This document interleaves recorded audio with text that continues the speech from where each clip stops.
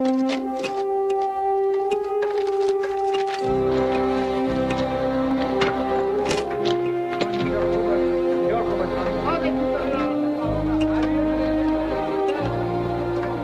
surveying the site of some ancient ruins, two young archaeologists, Derek and Margot, and their nomad friend Moki, find themselves trapped and sinking in a whirling pool of sand.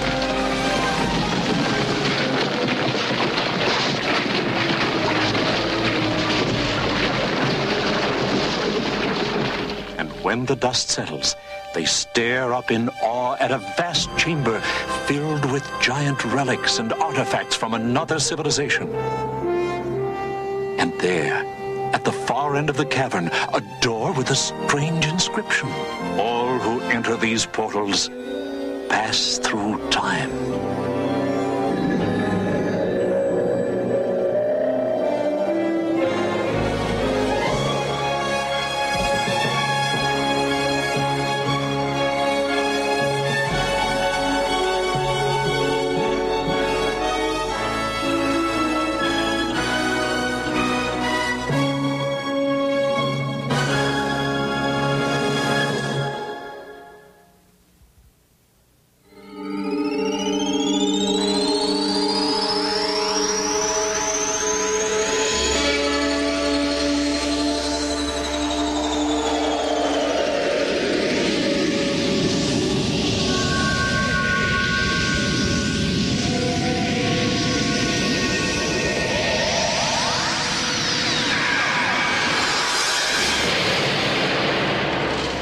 In the beginning, God created the heaven and the earth was formless and empty.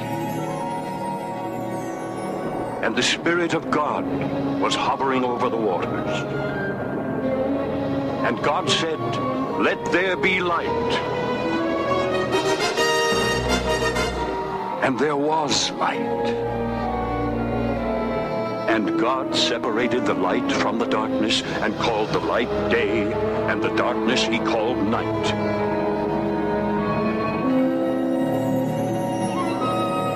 There was evening and there was morning, the first day. On the second day, God said, "Let the waters separate and form a space, a sky above and oceans below. And let that space be called heaven."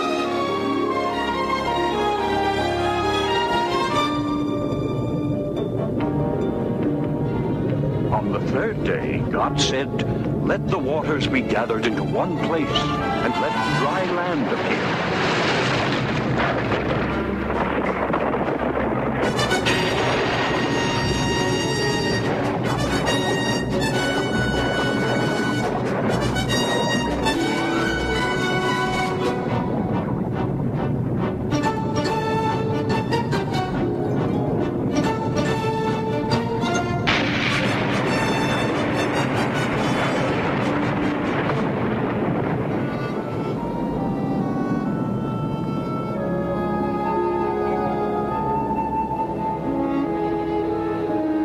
God called the dry land earth, and the gathered waters he called seas, and he saw that it was good. Then God said, "Let the earth bring forth grass and seed-bearing plants." And it was so. The earth brought forth vegetation,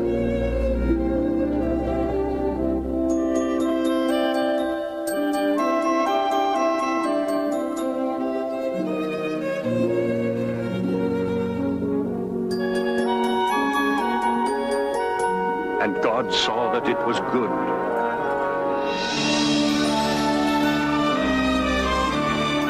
There was evening and there was morning, the third day. And on the fourth day, God made the stars.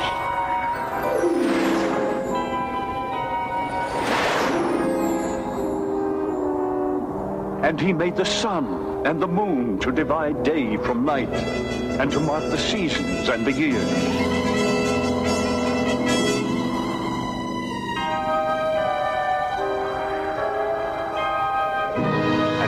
saw that it was good. So on the fifth day, God said, "Let the waters bring forth living creatures."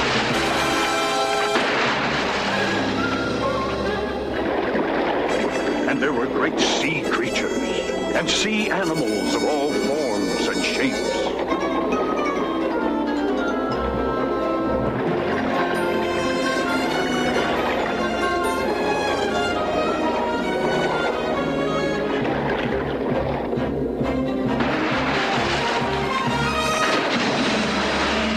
And to fly in the skies above, God created every kind of bird.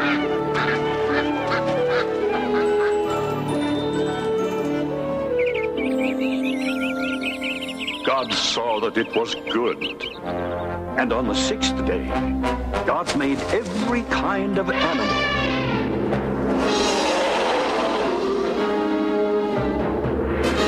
The beasts of the field.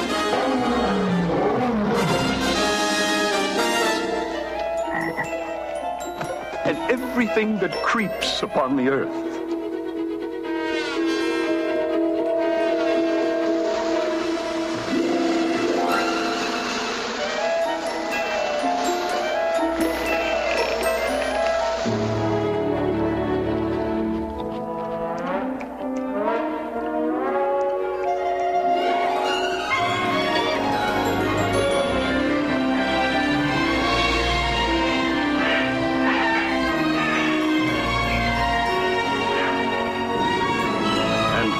Was pleased and said, "Let us make man in our own image, in our own likeness."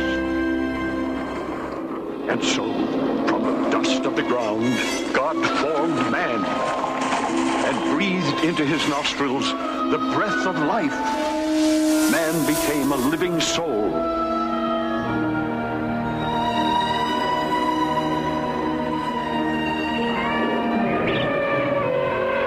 And God made him master of all life upon the earth.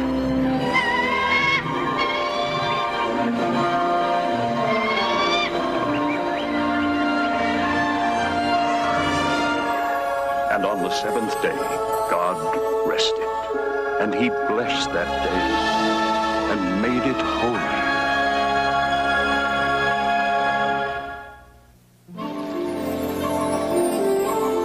Planted a garden eastward in Eden, and there he put the man whom he had formed, the man called Adam. And God told Adam to tend and care for the Garden of Eden, and to eat freely of the fruit of its trees. All but one tree, this one, the tree of knowledge of good and evil. God warned Adam that eating the fruit of this tree would make him know right and wrong, good and evil. And he would be doomed to die.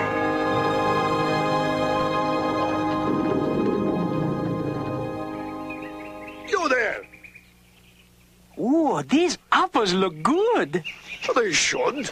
I've grown these apples myself. Nothing but the best in my orchard. But maybe they're sour. Sour? My apples? Well, they're the sweetest apples in Nod. Who says? Here, try one.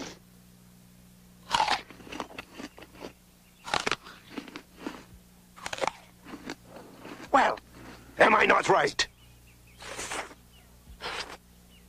Sour. Sour? Impossible! Let's settle this, Margot and Derek. Are these apples sour or not?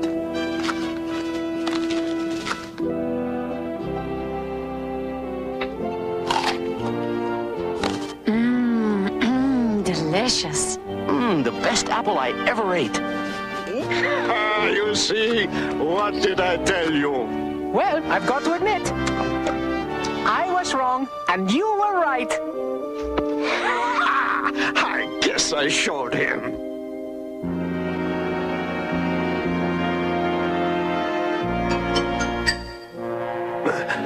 Hey, come back here, you tricksters!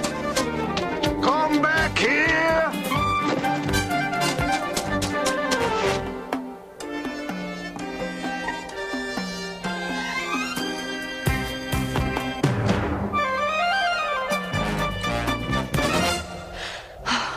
We really shouldn't have done that.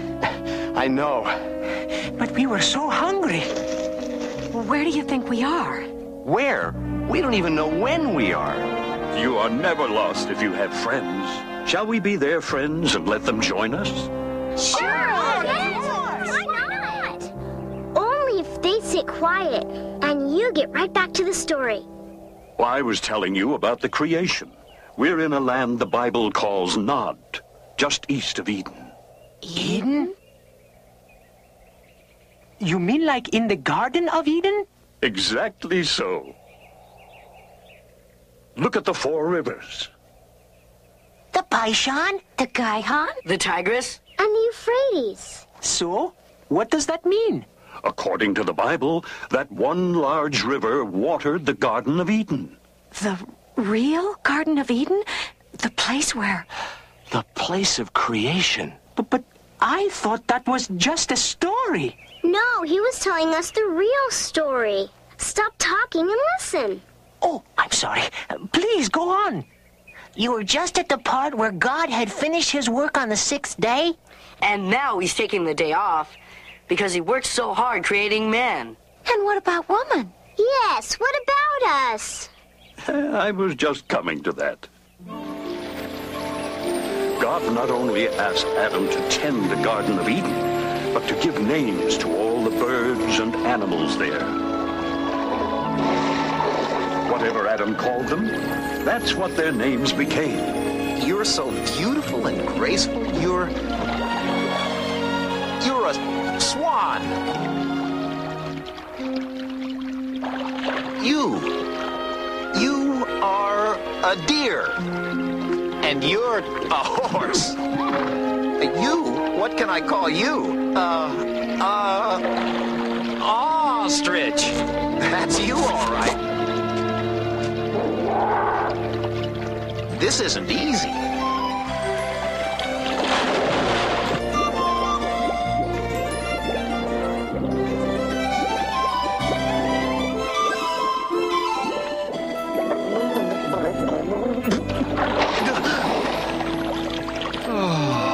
Largemouth bass, a smallmouth bass, and a rainbow trout.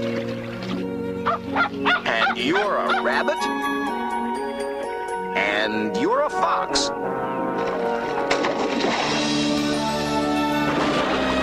No, the other way around would be better. You're the fox, and you're the rabbit. You're a cat.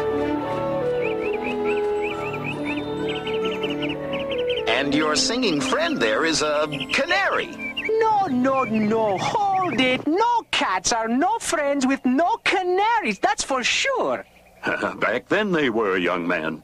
How things changed is the story you're going to hear. All the creatures in the Garden of Eden were at peace with themselves and with Adam, except one.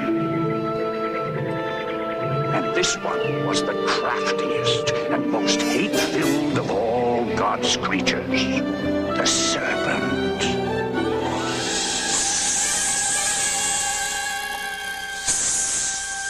No, please, no. No, don't tell me anything about snakes or serpents. Yuck, they scare me. Ugh. I hate them more than anything. Many people feel the same way, Moki. Listen, and you'll find out why. While the serpent secretly observed Adam in the garden, God was watching him too.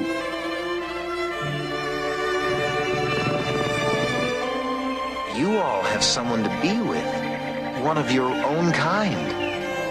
Adam had named all the animals and all the birds, but he had no companion, no one to help him. So God caused him to go into a deep sleep.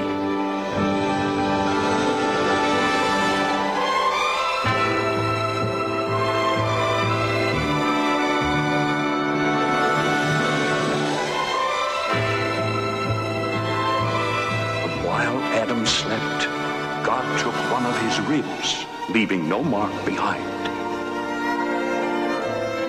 And from the rib which God had taken from man, he made a woman.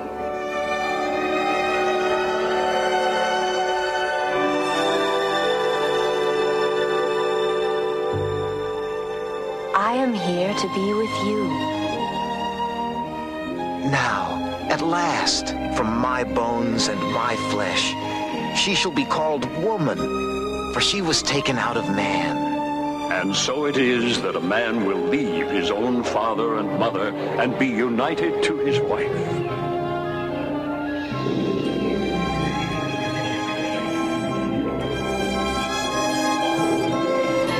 Like the animals, they were both naked, the man and his wife, and were not ashamed.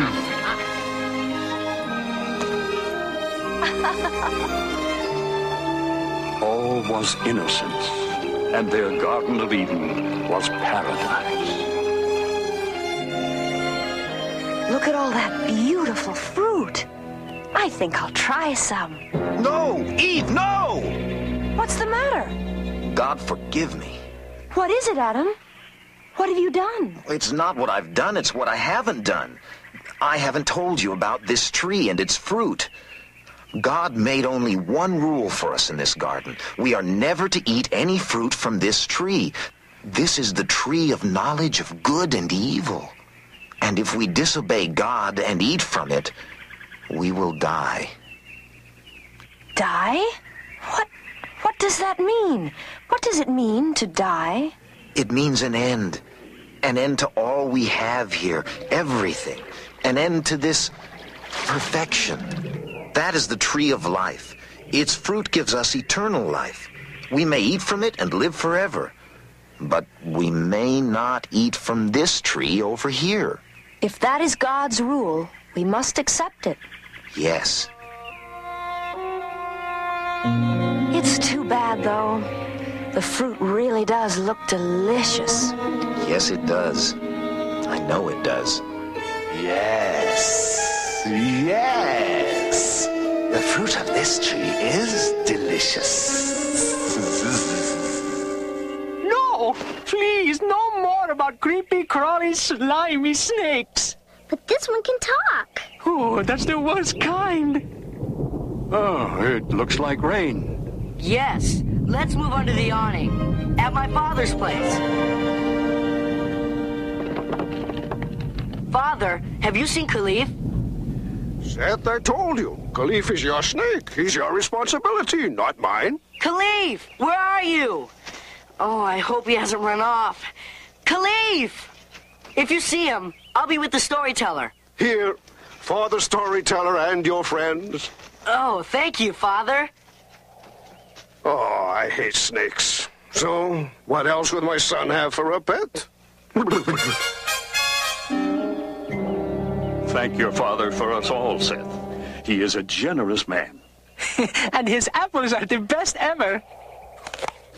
Well, I'm glad you're happy, Moki, because now I'm afraid we have to return to the crafty serpent.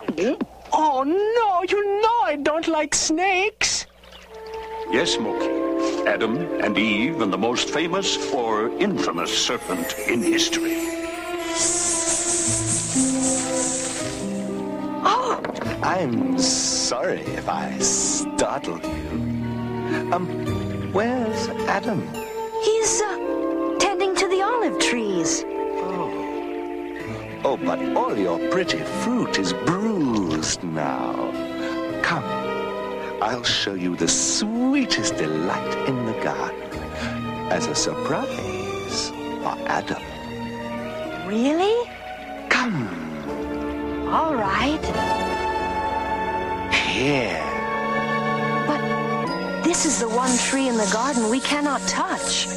This is the forbidden fruit. Did God really say you must not eat from any tree in the garden? Surely not. We may eat the fruit of any tree in the garden, except for the tree in the middle of the garden. God has forbidden us to either touch or eat the fruit of that tree, for if we do, we shall die. You believe that nonsense? Of course you will not die. God knows that as soon as you eat it, your eyes will be opened, and you and Adam will be like gods yourselves. You will know good and evil. The fruit here is truly beautiful. Oh, yes. It is.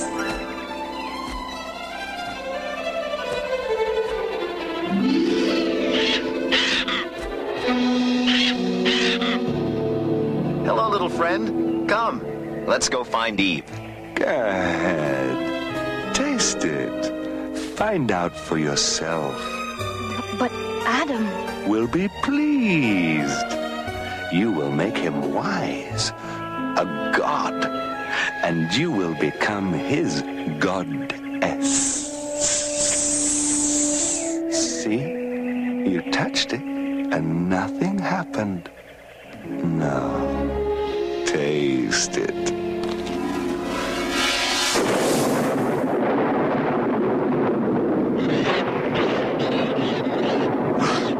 Something's wrong. It is extraordinary. Adam will be so pleased. I will? About what? About this. Take a bite. You'll love it. Well, it looks good. Yes.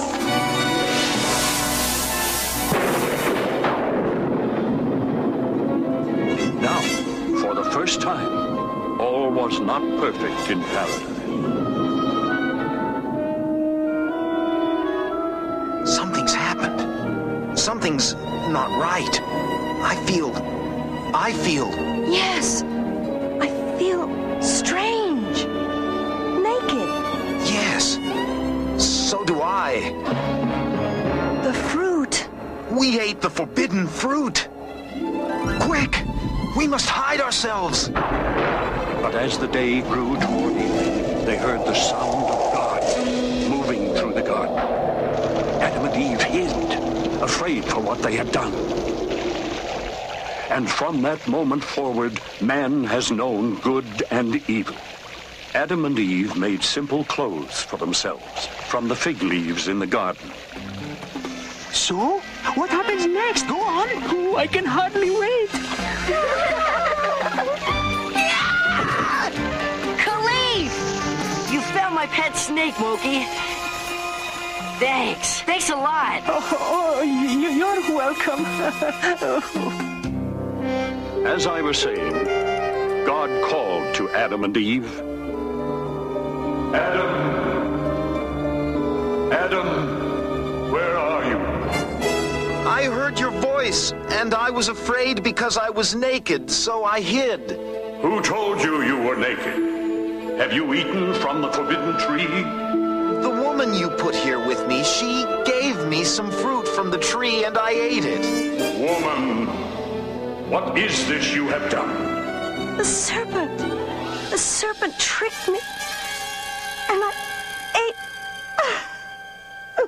Serpent! You are cursed above all cattle, and above every beast of the field. On your belly you shall crawl, and dust shall you eat all the days of your life. The woman shall be your enemy, and her children the enemy of your children. Go, Adam. Go, Eve. Out of the Garden of Eden. Out of this garden forever. All your lives you will work the soil for your food, and you shall gain your food by the sweat of your brow until you return to the ground. For dust you are, and to dust you shall return. So God drove Adam and Eve out of the garden. You know what I think? What? God showed us paradise so we could see what we'd lose if we disobeyed him. Then it's because of Adam and Eve we all know right from wrong. And we know we'll have to work and sweat for whatever we get. Just like me. I tended the orchards myself and harvested them too. Would you like some? There wouldn't be a serpent with you, would there? No, I hate snakes too. Here, take these for your trip. My son says you have a long way to go. Believe me, you have no idea. Why can't we go back to the garden again? Yes, why don't we just go out and find the garden ourselves? None of us will ever return to the Garden of Eden.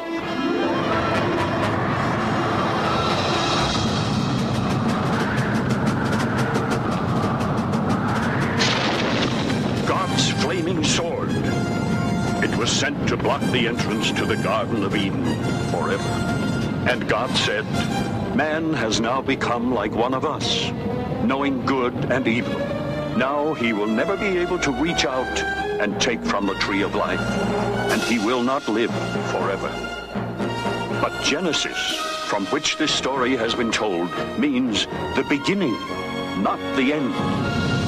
And for all of mankind, for all the ages, this was just the beginning.